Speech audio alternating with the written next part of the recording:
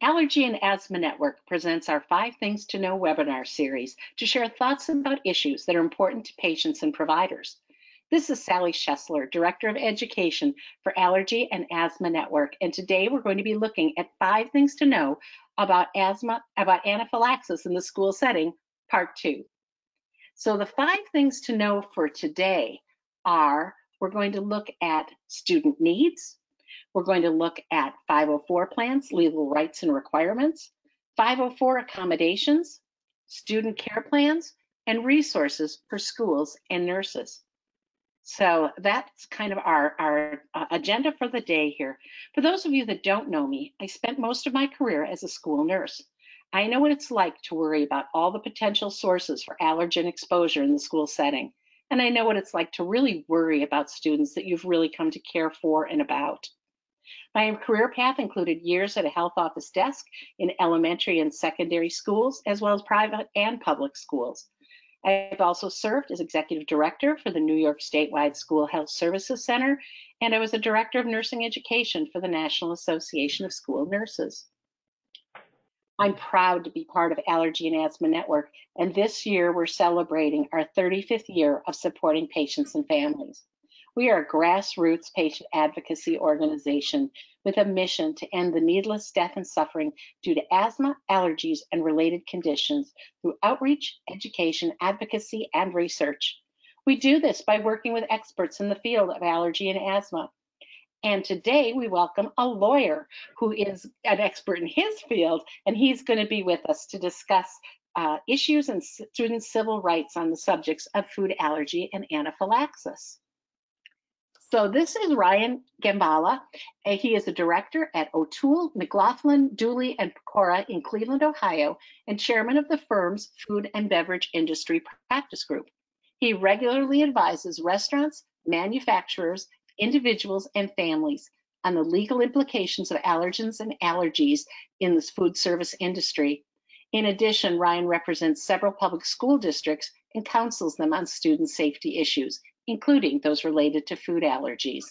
Welcome, Ryan. Thanks for joining us for today's conversation. Thank you, Sally. Thanks for allowing me to be a part of it. Oh, we're excited to hear from you today. But first, we have a couple other things to talk about.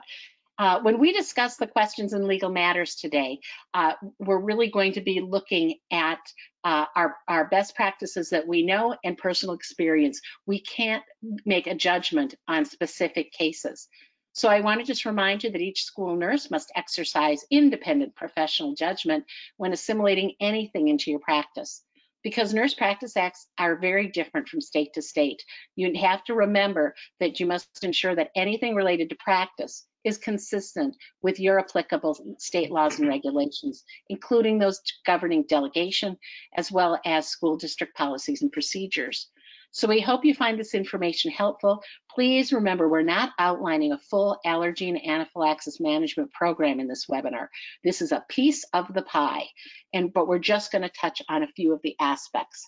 So just please keep those things in mind as we go. So I'm going to start today and just talk a little bit about student needs. And we want to just talk a little bit about what does a student need who is at risk for anaphylaxis. So one second. Okay, here we go. I just want to remind you, I always like to put up the framework for 21st century school nursing practice that we developed when I was at NASN. And just to remind you that, allergy management is all a part of all of these aspects of the framework. So to have a full allergy management program at your school, you have to keep in mind you need to be doing planning and coordination of care. You need to be educating staff, students, and parents. You need to be providing a safe environment and be able to mount a prompt emergency response when needed. So part of providing a safe environment is that you want to reduce allergen exposures in order to prevent reactions. If we could avoid every allergen exposure, then we would never have to worry about emergency care. It's a little unrealistic. So we do make sure that we understand that those routes of exposure are oral, skin, and inhalation. And we do have to plan to respond to anaphylaxis. You should have a building-wide plan, and then you should have individual plans for your students. So when we're talking about oral exposure, what are we talking about? we're talking about the fact that allergens, hidden ingredients, and cross contact, and most of these allergic reactions actually start in the classroom. Everybody thinks the cafeteria is going to be the biggest problem, but data and experience has told me it's the classroom. So when you're thinking about younger students, I mean, they are passing saliva a lot of the day, and they do need supervision during meals and snacks. But think about how many times a younger child puts their hands in their mouths. If they have any kind of contaminant, if they have an allergy and they've just barely got it on their hands, having it on their hands isn't the problem. The problem is that the hands go in the mouth. And when you're thinking about older students, this is equally difficult to take care of because they're into risk-taking behavior, peer pressure, bullying, and yes, even kissing can be a problem with food allergies. So labels must be read, and you should make sure that you're offering a student a meal without an allergen. And you want to make sure that there's assistance for students with choices when that student needs it. Every student is in a different spot, not only cognitively, but developmentally. So you never think about age, you have to think about who is that child. You want to make sure that around a food allergic child that there's no sharing of food, drink, or utensils, and that there isn't any unlabeled food that's being offered. Non-food celebrations are the best ticket when it comes to having a school celebration for a birthday or holiday or something. The food can just be a problem. So you want to make sure that you have strategies to avoid cross contact, and you want food-free classrooms only when necessary. We really need to help children understand how to manage their allergy and how to stay away from allergens because that's part of real-world education, and it's just very important to keep that in mind. And it's also important to do periodic check-ins with students and staff. I used to try to get to school early enough to do rounds in the morning. I'd do it like I'd visit a couple of classrooms in the morning and chat with the teachers about the students in their classes. And one second grade classroom I went into, the teacher had one of my most severely allergic children. This child had CPR twice before he came to kindergarten, and she is getting ready for the project of the day. And I was doing everything I could not to gasp. And I said, what are you working on here? And she goes, oh, we're gonna roll pine cones in peanut butter and birdseed today. And I was just kind of like, I wanted to go, what are you thinking? But I didn't. I held my tongue. I said, well, let's talk a little bit about how that would go for Riley and his allergy. And she goes, but he's not going to be eating it. And I thought I did a better job of training, but we did have to talk about how that was just too ripe a situation for an oral exposure for him, even though she wasn't serving it as food. So another thing we want to watch about is skin exposure.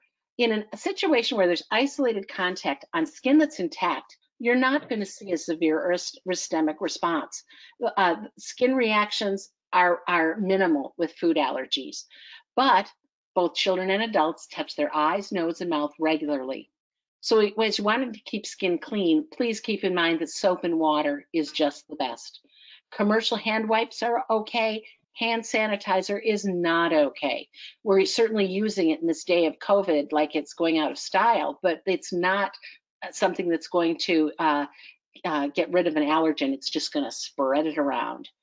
So you want to think also about non-edible items that might contain some food allergens. Finger paint sometimes has allergens in it. Play-Doh, shaving cream. Sometimes lactose is hiding in very interesting spots. I know that a lot of chewing gum dusts it with lactose, and it's like you would think that that wouldn't be a milk allergy issue, yet it is. So for young children, always keep in mind that skin exposure can quickly become mucosal or oral exposure, and hand washing, hand washing, and hand washing is good for more than just viruses. It's good for allergies as well. Inhalation. This one becomes a little bit of a controversial issue at times. What causes the allergic reaction in inhalation is the aerosolized proteins, not the odor. So you might smell something, but if there are no aerosolized proteins, that's not really going to cause an allergic reaction. However, aerosolized proteins. Some people have reported having an allergic reaction if they're like allergic to shrimp and they're leaning over the pot and it's boiling up at them. They have reported anaphylaxis in situations like this. So always keep in mind too that science experiments involving burning or heating of allergens can create risk. And use caution when cooking with food, flours, powders, and other particles that like go up in the air. And so whenever you can, you want to avoid food in the curricular classroom or any activities that you're doing. Try to find another way to create the scientific situation that you want to have that doesn't include food. Now, field trips. I doubt that if there's a good school nurse audience here today that they haven't agonized over field trips. It's kind of a minefield of issues for students with food allergies. Not only what might be served, but what the activities are and more. So some children you're going to need to assess from the school, from your standpoint, to make sure that you have special accommodations in place. And as Ryan's going to back up later, the law says that all students go on a field trip or nobody goes on the field trip. And there's ways to do that creatively, but that's the way that law goes. You can't just say we'll keep this child back. So keep in mind students' developmental skills when you're thinking about how they can handle their allergy. In early elementary, they're going to depend on the adults around them and they need to learn and trust and communicate with their caregivers. They get towards upper elementary, they should be learning to recognize their own symptoms and either request or be able to even begin to use their own meds. In middle school, they should be able to develop a medication routine. And teens should be really responsible for being able to give themselves their meds. And older teens, we want desperately to train these kids to be able to self-manage so that they can go out in the world on their own. I have a very good friend who was a school nurse of high school kids. And whenever a child needed an epinephrine auto-injector, she would have them sit in a chair so they were knee to knee with her. And she'd put her hand over theirs and give the epinephrine so that they got used to being able to give it, or at least have the feel that they were giving it themselves. And then she could help hold the hand close to the leg so that it didn't just pop out with that little recoil that it gets. When you're looking at plans for your whole school, the Food Allergy Management and Prevention Plan that's on page 44 of the CDC Voluntary Guidelines is a great plan to look at, assess your school, see what you've got in place, and what you need to get in place. And this link is also on the handout that's available with this webinar. In a few minutes, we're going to talk about 4 major types of healthcare plans. We're going to talk about individualized healthcare plans, or IHPs, emergency care plans, or ECPs. Ryan's going to be talking mostly about Section 504 plans, and we will touch on individualized education plans, or IEPs. And at this point, I'm going to hand it over to Ryan. Thank you, Sally, and thanks to the Allergy and Asthma Network for letting me be a part of today's webinar. I was excited when I was approached about the presentation today because it's not all that often that the 2 focuses of my legal practice are part of the same presentation. Like Sally said at the beginning, my practice focuses primarily on 2 subjects. One is food safety, including food allergens, and the other is representing public school districts here in the state of Ohio where my office is. And so I'm excited to speak with you guys today about those 2 things together in the context of 504 plans. As a lawyer, I feel it's my obligation to issue some of those legal disclaimers that everybody gives at the beginning of presentations, and so I'm going to do that now. One is that this is not legal advice, and it doesn't create an attorney-client relationship between us. I expect most of you know that, but it's one of the disclaimers that we're obligated to give. The other is that I want you all to understand that I'm going to be touching on some topics that I think are important or that I see with some frequency in my practice, but I am not giving a comprehensive overview of all of the issues related to 504 plans or all of the issues related to food allergies in the school setting. And so just be aware of that this is some important issues, but by no means everything. And so with that in mind, kind of the roadmap for my presentation is going to be first speaking about 504 plans and the rights and requirements under Section 504 of the Rehabilitation Act, what it is, who's eligible, and what accommodations are supposed to do and what they're not really supposed to do. And then in the second part of my comments, I'll be talking about some specific accommodations or specific issues related to food allergies and kind of how those look in a real world setting. And so, as the introduction slide says here, Section 504 provides that no otherwise qualified individual with a disability shall solely by reason of her disability, his or her disability, be excluded. And so a couple of things that I think are important about that language to understand. One is that this is a federal statute and it applies to entities that accept federal funds. That includes all of our public school districts and other public offices, but it does also include some private school districts that accept federal funds. Now, there are some private schools that don't for whatever reason, but if they accept federal funds, Section 504 of the Rehabilitation Act applies there. In the school setting, kind of the driving force of 504 is the free appropriate public education. I'm sure we've all heard of FAPE at one point or another. The idea is that we're not going to deny students a free appropriate public education just because they suffer from a disability. And the idea is that we're going to take some steps to try and put them on a level playing field with their peers. We talk about the old adage for lawyers that deal with these issues is that they call it the Chevy, not the Cadillac. The idea is we might not be obligated to give potential maximizing accommodations under Section 504, but we are obligated to level the playing field for those students. And so moving forward then to food allergies, the question is, well, hey, if this applies to disabilities, what about food allergies specifically? Are they covered under Section 504? And the answer to that question is not always, but where a food allergy can cause a life-threatening reaction, it does qualify as a disability. And I think in general practice, it's pretty rare to find a real diagnosed food allergy that would not qualify under Section 504. You know, they adopt a lot of the more traditional Americans with Disabilities Act language where they talk about disabling conditions impacting major life activities. Breathing is a major life activity by federal law, and so, you know, allergies that could result in anaphylaxis would be disabling and also life-threatening.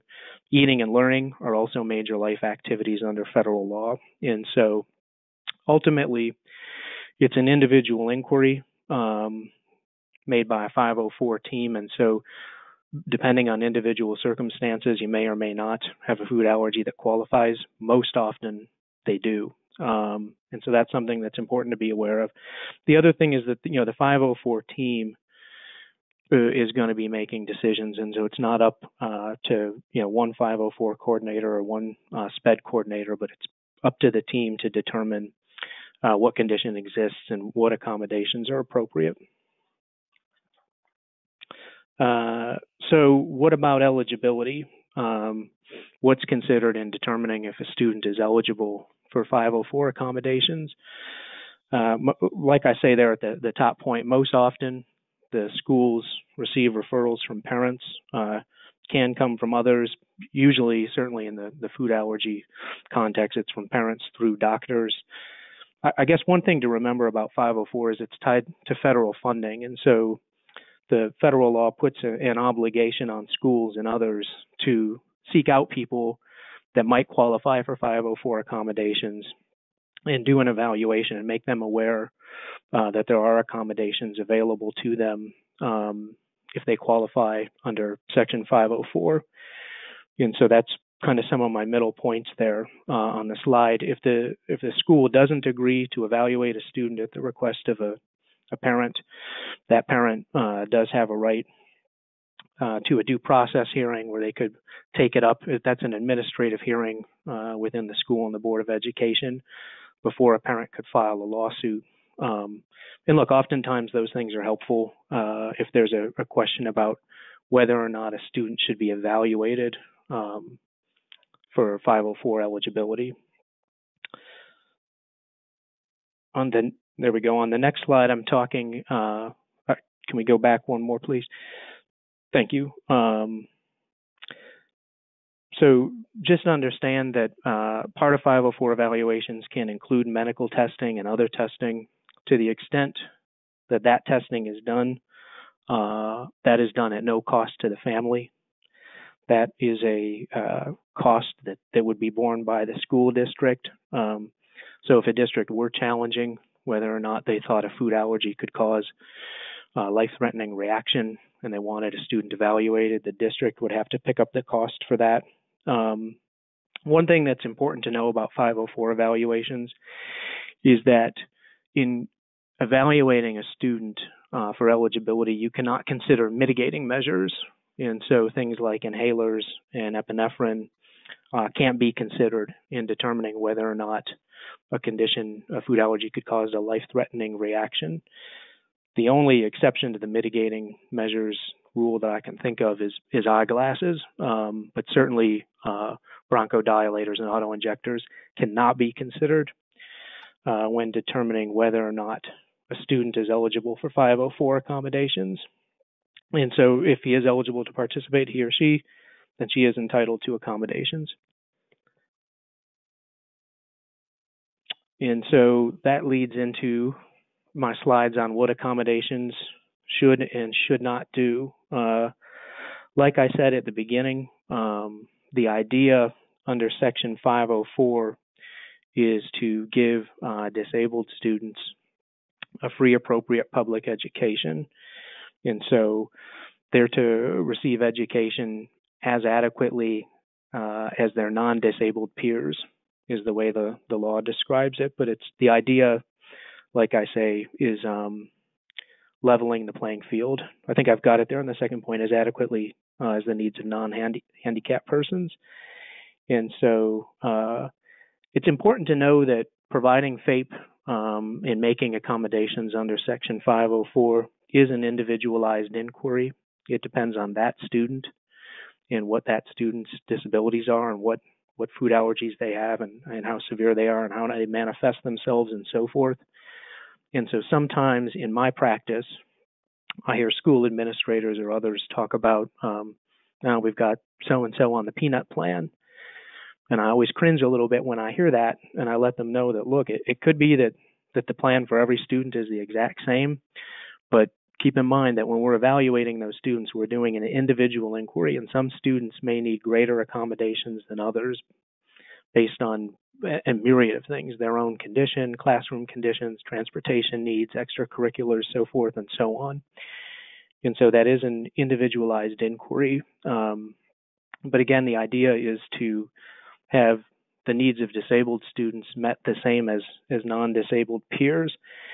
And so that's different than a individualized education plan. Individualized education plans, or IEPs, are focused on special ed generally, and that educational program is often tailored to that individual student. Under a 504 plan, we're talking about making accommodations for a student so that that student can participate alongside his non-disabled or non-food allergic peers.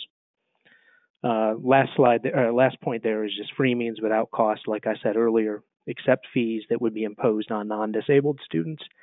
So we can't bill students for having 504 plans or needing to be evaluated and so forth.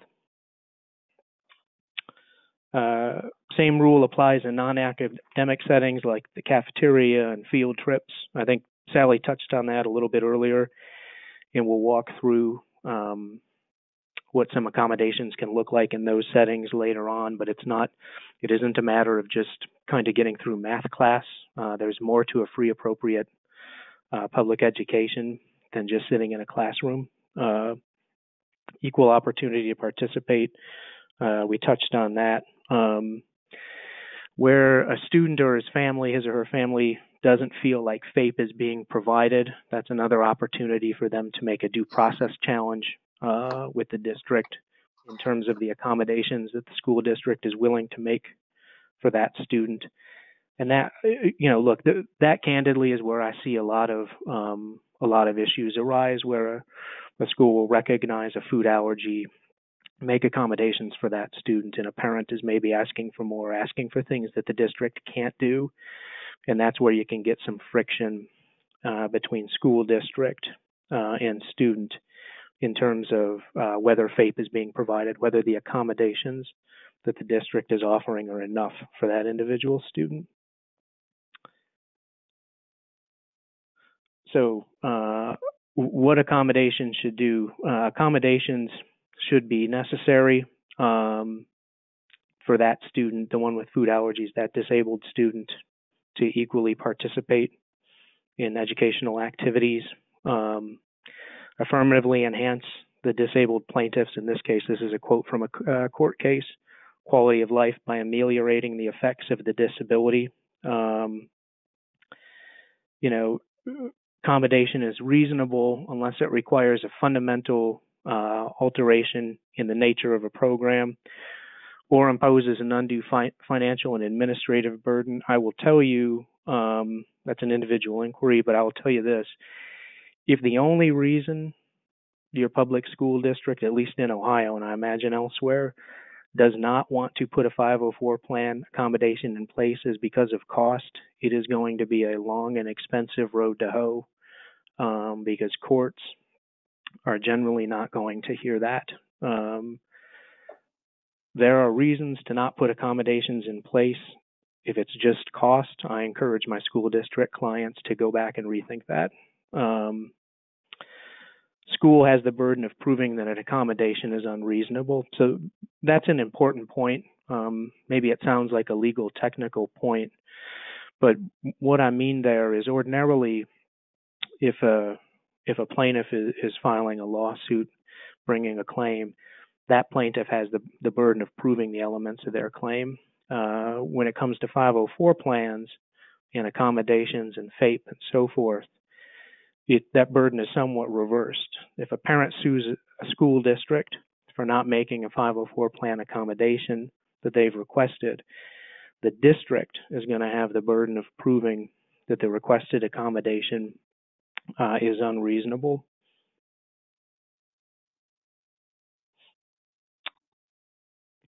So when accommodations are not required, and this is kind of like what I was saying earlier. They talk about, hey, the school district has an obligation to provide a Chevy, but not a Cadillac. That's the analogy that gets thrown around. And that comes from the notion that a school is not required to provide a potential maximizing education. Students have to be otherwise qualified to meet an educational program's requirements. In school districts don't have to modify clinical training requirements. Now, understand some of those quotes, particularly the last one, these are things that often come up in the context of disabilities, but not necessarily food allergies. Modifying curriculum and program requirements when it comes to food allergies in a classroom setting, we're not necessarily looking for those kind of changes. I know, to give some examples, I've seen cases where a blind student wanted a curriculum change that would eliminate the need to do a practical exam. I think he was in a chiropractic college or somewhere like that. It was an advanced education setting. It wasn't K through 12, but the court said, well, look, we understand why you want that accommodation, but that's not something that we're going to require that university or that institution to do. The practical component of the education can't be modified in that way. Those are not things that often come up, like I say, in the context of food allergies, and so that's important to be aware of. So I've got just a couple of real-world examples here, some cases that kind of highlight the things that I've been talking about. The first couple are where the Office of Civil Rights intervened on behalf of students and families. The first one where they just weren't going to recognize peanut allergy as a disability. That didn't work for that school district, I can tell you that. And when the Office of Civil Rights gets involved, you really need to take a close look at what you're doing and make sure that there isn't something you missed in making those determinations. The second case in Ray Bethlehem Central School, this is an interesting one. A student with food allergies wanted to enroll in a culinary arts class.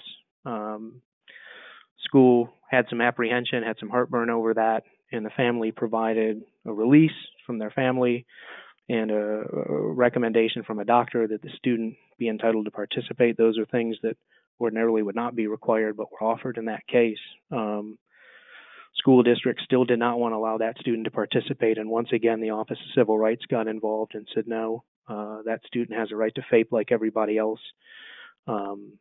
You're going to enroll them in that culinary arts program, and it speaks a little bit to the point Sally made earlier about this not just being a classroom setting, a sitting at a desk setting. The free appropriate public education applies to all components of public ed, whether it's classroom, extracurricular field trips, and so on. Now, the last case there, TF versus Fox Chapel, that was one where a family requested accommodations. Ultimately, some were rejected by the school district. The family sued, and the court found in favor of the school. And what's interesting, if you look at the TF case, the school offered at least 3 504 plans, each one more comprehensive than the last, in an effort to kind of meet the requirements or the request that family was putting forward. Ultimately, the straw that seemed to break the camel's back in that case, it's not one that I was involved in, but what seemed to be the central issue was that the family wanted all teachers that were going to interact with that student to be trained to administer epinephrine. The school district was going to provide nurses and some teachers and other people to do that, but was not going to train everybody. And they had other components of a 504 plan to keep that student safe, and the court in that case said that was enough. So the second part of my presentation is focused on, like I say, kind of some specific or real world kind of examples of how to make 504 accommodations work in a school setting, and some of the issues that we encounter and things to do or ideas. Ryan, real quick, between the two of us, we want to speak for about 10 more minutes, just to let you know where we're at in the hour. Okay, thank you, and I will try and move it along. You know, lawyers, we can never stop talking, but I didn't say that. Look, generally speaking, there's usually a 504 template. If you're a parent and you want to look at one, you can get one from your school most often. Staff has to follow the school's food allergy policies. Here in Ohio, we've got a state statute that requires a food allergy policy for peanuts and other food allergens. Requires a board and a superintendent to have a policy on that the staff's trained to follow. There should be training provided either by a school nurse or by an outside agency that's qualified, but training for staff to recognize symptoms and how to administer treatment if that's part of their obligation, and if they have the appropriate certifications. Again, in Ohio, you can, in the school setting, you can get certifications if you're a teacher or other school personnel that would be required to administer that kind of life-saving medication. And last, keeping epinephrine and so forth in a secure, accessible area. I have a note there. What about self-carry? Again, in Ohio, self-carry is mandatory if the family, student, and doctor sign off on it. There's other steps involved, but you should look into your own state law on that. But in Ohio, self-carry is becoming the norm, particularly in high school. Okay, events and field trips consistent with food allergy policies. It's kind of the idea that Sally put forward earlier, which is either everybody goes or nobody goes, or we do something else that can accommodate a food allergy. So sometimes it's just an alternative.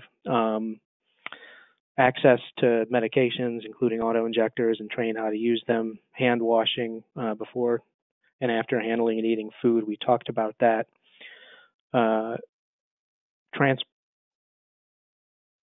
Self-carry. I kind of touched on this a bit. If you're authorized to self-carry in Ohio, you have to self-carry. It's not optional. The other thing just to think about is shelter in place. I put this in my slides. Nowadays, we all have to do the active intruder drills, active shooter drills, and so forth. And if students have to shelter in place for extended periods of time, it's important to have food available that those with food allergies can eat. Transportation, the idea that a reaction can happen on the bus. We should have policies against eating and drinking on the bus. Diabetic students certainly accepted. But those providing transportation to students on a food allergy 504 plan should be trained on how to respond if an emergency arises. That classroom accommodations, make sure substitutes are in the loop if a student has food allergies. Food as a reward and so forth should be avoided. Try and use, non-food incentives, if you like. The same holds true for classroom celebrations. It's on the next slide there, the same kind of idea that if we're celebrating something, try and use non-food items. If you are using food, check for allergens in the label and advisory warnings. Desks, tables, and chairs should be sanitized after celebrations. We certainly hope that happens. We instruct our staff to make sure that happens, but it's important, and it's not in a cafeteria setting. Like we said earlier, we don't exclude a student because of a food allergy the same way we would not exclude a student because a student was in a wheelchair. Make sure meals and snacks are appropriately packaged to avoid cross contact. Parents should be invited but not required to come. If they want to participate, certainly they should be able to, but we're not going to kind of put our obligation on them. This is just speaking about educating students on food allergies as appropriate for their age. And if bullying occurs related to food allergies, we should make sure to follow our disciplinary plan on that.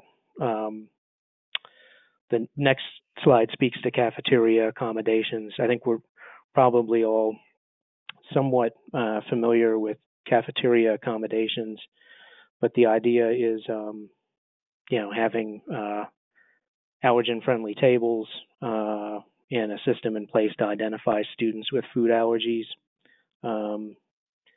If we could maybe skip ahead 2 slides to the next slide, please. There we go. If school meals are required, we want to make sure that we're reading labels. Ingredients do change to things we've ordered over time. You should check ingredients every time something comes in. Menus should be sent to students with food allergies in advance so that the parents can review them and make sure that their student is safe.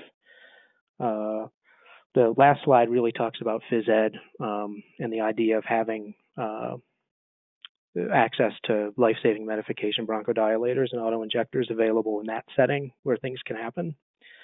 The last couple of slides, I had some sample 504 plans. We don't have to go through those. I know we're a little tight on time. I will tell you, I can give my email address at the end. I do have a sample plan from the U.S. Department of Education, their Office of Civil Rights, tailored specifically to food allergies. It's got some years on it now in terms of format and so forth, but substantively, it deals specifically with food allergies, so sometimes that can be a good launching point. But with that, I will turn it back over to Sally. Thank you. I apologize if I ran over. That's okay. No, we just both have a lot to say today. It's a great topic, so thank you so much for your words. My So I'm pleasure. just going to touch on care plans. If you look in your scope and standards of school nursing practice, you will see that standard number 4 is planning, and it says the school nurse develops an individual plan in partnership with the student and others. So this is something we all need to be doing. The benefits of writing care plans are that they demonstrate that standard of practice. They document the nursing process. This is the greatest value of a school nurse in my estimation, is that she brings or he brings the nursing process to the school, to every student interaction. It does provide legal documentation. It can clarify your clinical practice, and it does becomes the foundation for the health portion of every other kind of educational or emergency plan. This is an example of an individualized healthcare plan that the National Association of School Nurses put out. I just want to show you very quickly how the nursing process fits into the care plan. You've got your assessment, diagnosis, and goals. You've got outcomes, implementation, and evaluation. So right there shows you that what you know with the nursing process becomes the foundation for your care plan. So an IHP, an individualized healthcare plan, is a nursing document that's written in nursing language for nurses to use. This is not going to be something you're going to put in a simpler language. You're going to be able to write this in your nursing language as a tool to communicate with other nurses. I used to always stamp on my IHPs part of permanent health record. So if a student changed schools, their IHP went with them and the new nurse was not starting in a deficit situation. And sometimes kids disappear overnight to other schools. An emergency care plan outlines the emergency care that you needs to be given for this child. This is going to be based on the provider's orders, and it's going to be written in lay language to guide non-medical staff to respond to an emergency. So you want to think about someone who's nervous reading an emergency care plan and being able to react. So any child that has severe or life-threatening medical condition like risk for anaphylaxis needs to have an ECP. I always thought to myself, if they had epinephrine, they needed an ECP. This is the American Academy of Pediatrics Emergency Care Plan. I love this document. So think about this, but the highest priority for the safety of students should be those with the life-threatening health conditions. You want to be able to provide the safe environment, and this helps to notify people who have a legitimate need to know. And I've got the web address for you right down there. But this is an absolutely exemplary form in my estimation. And we're also, as we think about that ECP, remember that's a document written by a school nurse in lay language for a non-medical school staff member to follow. When you're looking at an IEP, an individualized education plan, as Ryan agreed with me as well, these are very rarely used for food allergies. It would only be used for food allergies if another disability existed. So if they were learning, emotionally impaired, or they had a mental health issue, this might go on the education IEP as other health impaired. But the other thing to keep in mind is if there is an IEP, don't ever attach your IHP to it. An IHP should be a fluid document, and the IEP is written by the Committee on Special Education in a district and can only be changed when you go back to the committee to change it. So what you want to make sure, if they need to have an IHP for an IEP, you have it just written that an IHP is on file in the school health office. So the IEP is that written statement of special education program designed to meet a child's individual needs. And you won't see that too often. So we're going to just move really quickly through these resources. There is a handout. It will be posted on our website as right next to where the webinar is, as well as, and it's got all the web addresses. But I just wanted to show you some good resources. CDC has voluntary guidelines for managing food allergies, both in schools and early care education programs. The full document has that burgundy title at the top, and there's other guidance and PowerPoints for things that you need to know for schools. FAME is fabulous program. It's out of the St. Louis Children's Hospital. It's color coded. I'm a sucker for color coding, but it has different sections for unique stakeholders, for families and schools and healthcare professionals, and it's very comprehensive, and it does have a section on 504s in it. From Allergy and Asthma Network, We have a poster that's Anaphylaxis at a glance. We have another poster that outlines all of the epinephrine treatments that are available on the market. Both of these you could post in a school health office easily. We have a book, like a magazine entitled Allergy and Anaphylaxis, Practical Guide for Schools and Family. And this really does outline a full program. We also have Understanding Anaphylaxis. This is a 36-page magazine style document that is written at a 6th grade reading level. Great thing to share with families if you need it. And then we have 2 patient learning pathways videos on our website, and these are full of the information from the Understanding Anaphylaxis, just delivered in a different way. So right now, we're going to go to the question box and get to some of your questions. So Ryan, here we go with questions. Sure. The first one is, my smaller parochial school does not have stock epi or inhalers. Parents are required to supply them for their children with the doctor's orders. As a school nurse, I struggle how to transport them on field trips in the winter when students are outside in temperatures lower than 40 degrees for more than 2 hours. I went to college in Minnesota. It was less than 40 below sometimes. So it's any suggestions? And, certainly you'd want to look at the legalities of the private school saying that they didn't want to have stock epinephrine. Ryan, do you have a comment on that at all? Well, my comment on that is that in the public school setting here in Ohio, we do not do that. We all have stock epinephrine. It's authorized by statute and required in most instances. And so, like I say, private schools that don't accept federal funding are, oftentimes they don't have to adhere to some of the same standards. In Ohio, that's by state law for public schools. Now, with respect to transport, I recognize certainly that is a concern, and how do we make sure that that's safe and ready in the event that a student would need it. I don't know what kind of thermal packaging is available, if you can put it in sometimes those thermal cases, kind of similar to what you would take hot or cold lunch items in, can sometimes maintain temperature depending on how long the trip is. But that's certainly something that I would look into and make sure that if we're taking those medications with us on a field trip, certainly that they're ready to be used in an emergency situation. Ryan, no one is more resourceful than a school nurse. And I was going to actually bring up a thermal lunch bag myself. And, if you were really worried about it getting too cold, you could even put it in a backpack next to someone's body, or even on an inside pocket of a jacket if you were very concerned about it. But epinephrine should be stored at basically what would be considered room temperature. So you're right that you don't want to let it get too cold. Next question, should we worry about soap or lotion containing tree nuts or tree nut oil? Yes, I wouldn't suggest using it around an allergic child because you just don't know what's actually in it.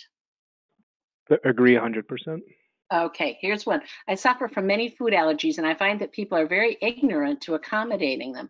Having a peanut-free table is not good enough.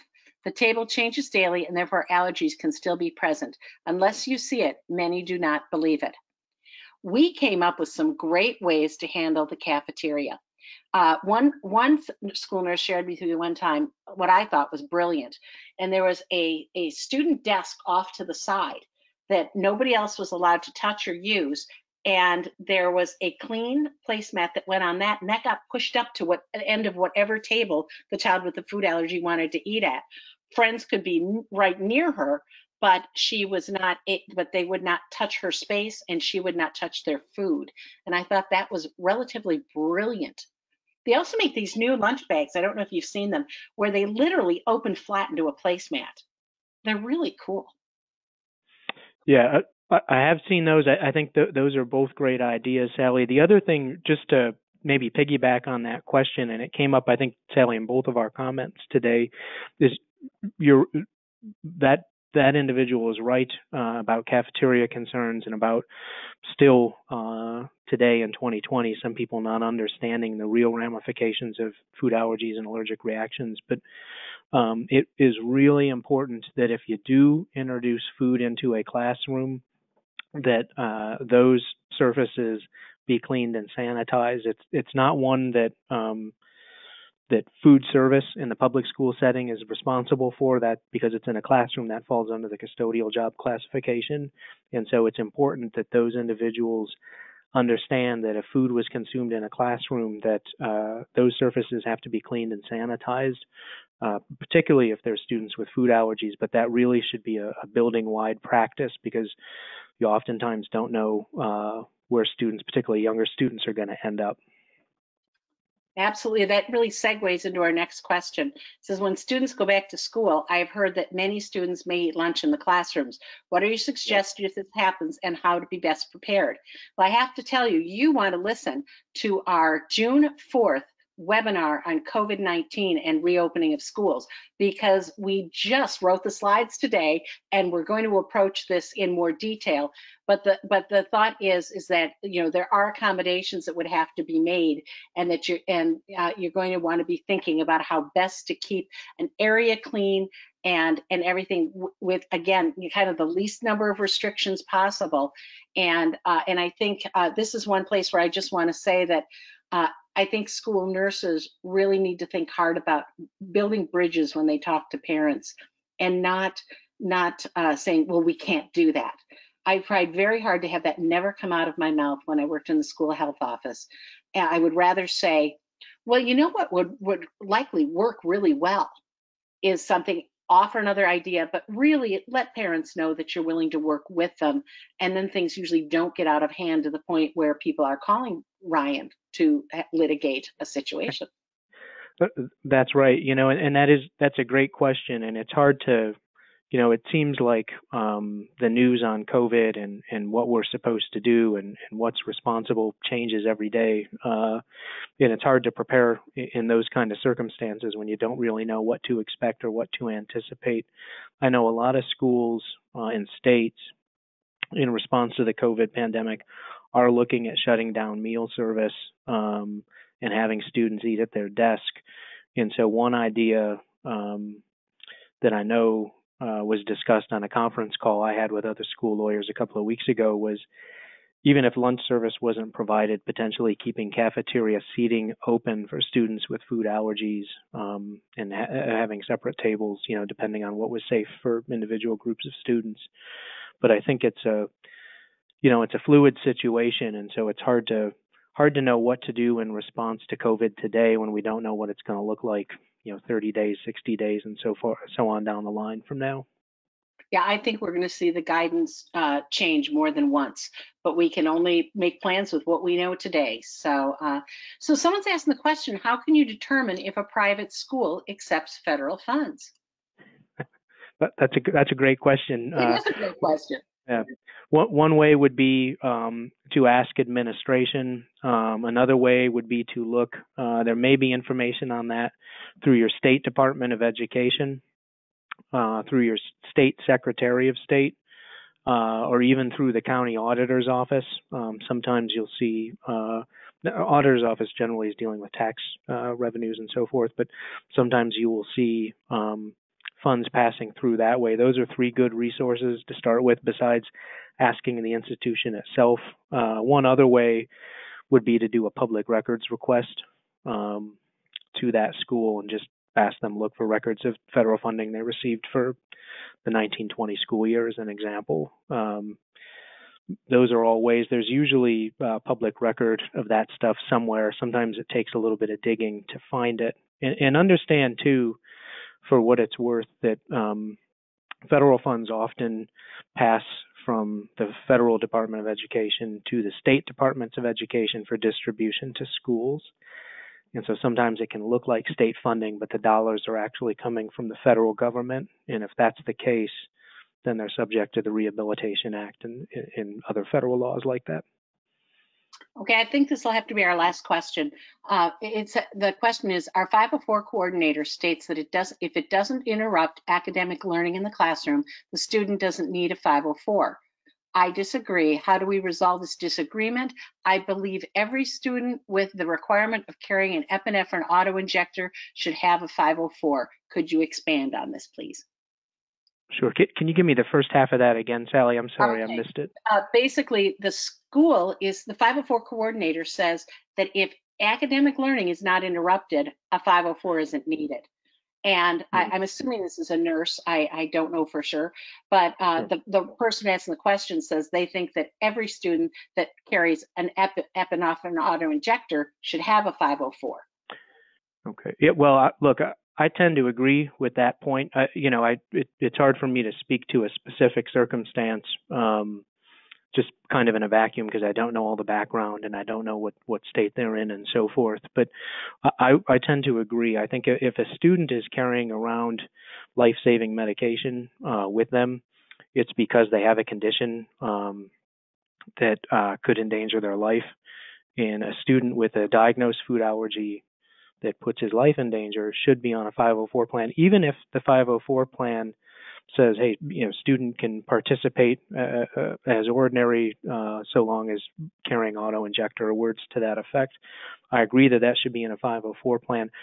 And look, for one thing, it helps to protect the district actually. Then if an issue comes up where the student needs to administer epinephrine, it's helpful to have that document in place that says, hey, that student was authorized to carry it, that student was responsible to be carrying it, that epinephrine should have been available or was available for that incident. And so generally, I tend to agree with that thinking, but like I say, I can't speak to the specifics of that circumstance. Well, I'll tell you what, one thing we used to do, we knew our elementary school was going to give every student every accommodation that they really needed. And we never Yep. ended up really having any problems with parents, but we kept writing 504s whenever they went to the middle school because we were concerned that what we did might not be followed through on.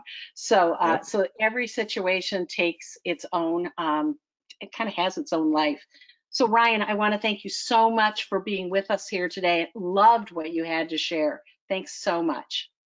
My pleasure. Thanks for allowing me to be a part of it, Sally. Oh, you're so welcome. Well, I'd like to thank all our listeners, and please join us in July for our next 5 things to know. You can register for this webinar on our homepage at allergyasthmanetwork.org. You can look right down the page, and there will be a big area that's all put there just for webinars. And you can listen to all of our archived webinars there. We record every webinar we do. So thanks for joining us today, and we hope you've learned 5 new things.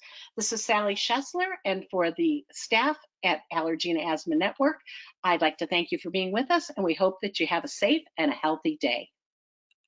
Thank you.